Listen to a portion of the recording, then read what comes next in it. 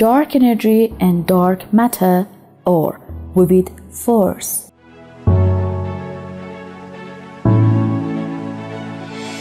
Physicists believe that the universe consists of dark energy, dark matter, and atoms.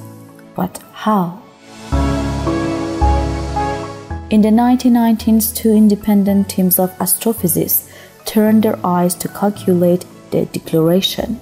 To their surprise, they found that the expansion of the universe wasn't slowing down, it was speeding up. Something must be contracting gravity, something which the scientists dubbed dark energy.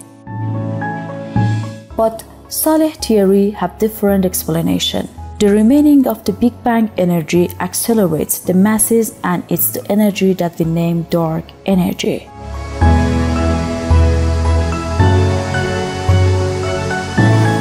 According to mass energy formula, the total energy of universe is 10 to the power of 70 joules. Now, suppose that the mass of the whole universe is neutron and the atom is not yet formed. We are going to calculate the compression energy of this neutron star according to the Monte Carlo techniques. At that time, the world was a dense sphere containing neutrons with a volume of approximately 1 cubic meter. So, the density is 10 to the power of 53 kg per cubic meter. Here, E1 of rho is the energy of one neutron in the neutron star with density of rho, and E total of rho is the total energy of n neutron in the neutron star. The total energy is 2.8 cross 10 to the power of 153 joules.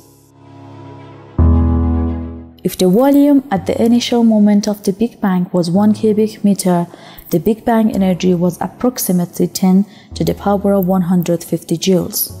And if the volume was about 10 to the power of 12 cubic meter, this energy is about 10 to the power of 125 joules, but not 10 to the power of 70 joules. So, dark energy is actually from the initial mistake about calculation of the energy of the whole universe at the moment of the Big Bang. Saleh theory believes that the most important part of the initial energy of the universe is energy from its density, which is consumed to the production of particles and matters. The remaining of this enormous energy accelerates these masses, and it is the energy that we name dark energy. Dark matter consists of two parts, matter and dark. Matter is something which has mass and occupies space, includes atoms and molecules and anything made up of these, but not other energy, phenomena or waves. In advance, matters have interaction with matters. And dark means we don't have enough knowledge about that. According to the current theory, the dark matter exists everywhere, but it cannot be seen. It passes through all matters and does not interact with any matter, and only its gravitational effect is visible. So, it is not matter at all, but it is a force. The cosmological principle is the notion that the distribution of matter in the universe is homogeneous and isotropic when viewed on a large enough scale. Suppose a celestial object rotates at a different angular velocity. According to Newtonian laws, this object must pass into another orbit. It is even possible that it strikes another object and consequently disrupts the homogeneity of the universe. So, angular velocity must be constant, and it means those objects that are far away from the imaginary center of the universe are moving faster than the nearer ones.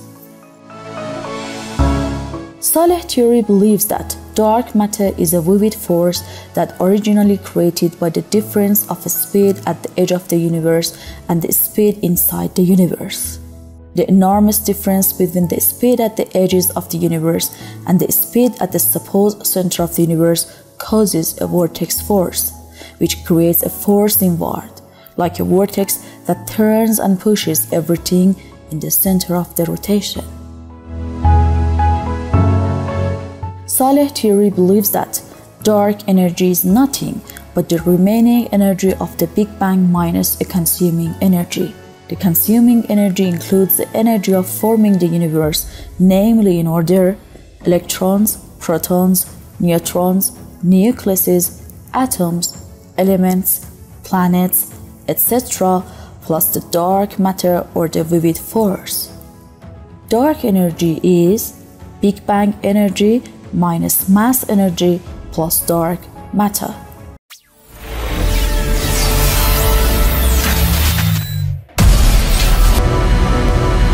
Dark energy.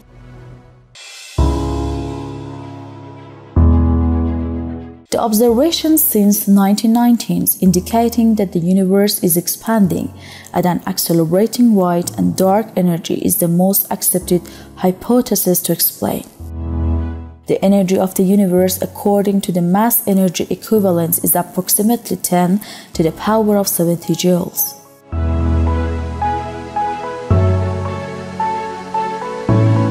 At the Big Bang time, suppose that the universe is a neutron star with volume of approximately 1 cubic meter.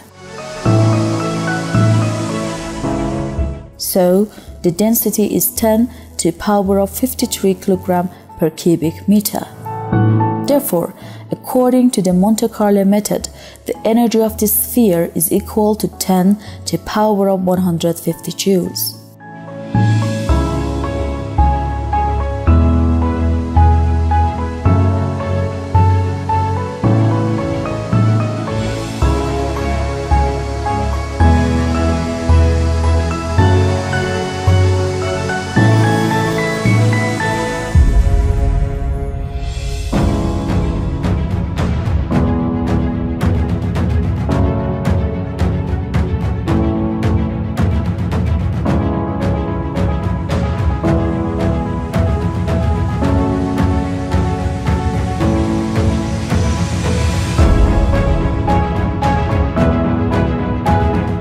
Saleh theory believes the difference between compression energy and mass energy is dark energy, which accelerates the masses after creation. So, dark energy is an initial mistake about calculation of the energy of the Big Bang.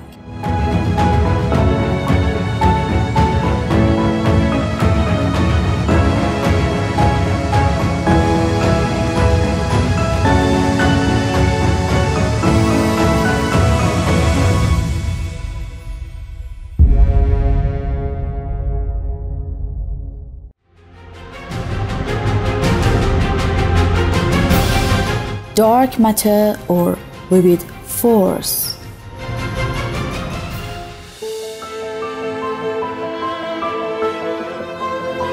The mass, by definition, is a measure of resistance of an object to acceleration when a force is applied.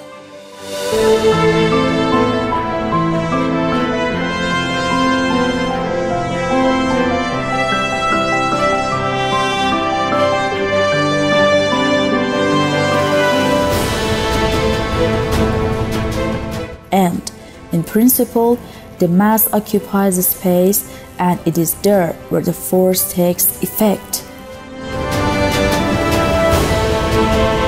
Given what has been said, dark matter does not meet the definition of mass because it is everywhere but we cannot find it. Indeed, what is called dark matter is an illusionary definition that must be corrected.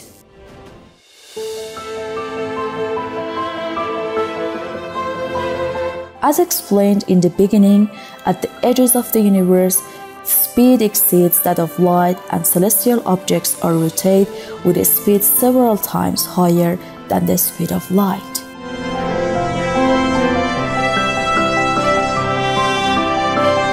The enormous difference between this speed and the speed at the supposed center of the universe causes a vortex force. The same force creates a rotation and a force inward, like a vortex that turns and pushes everything in the center of the rotation.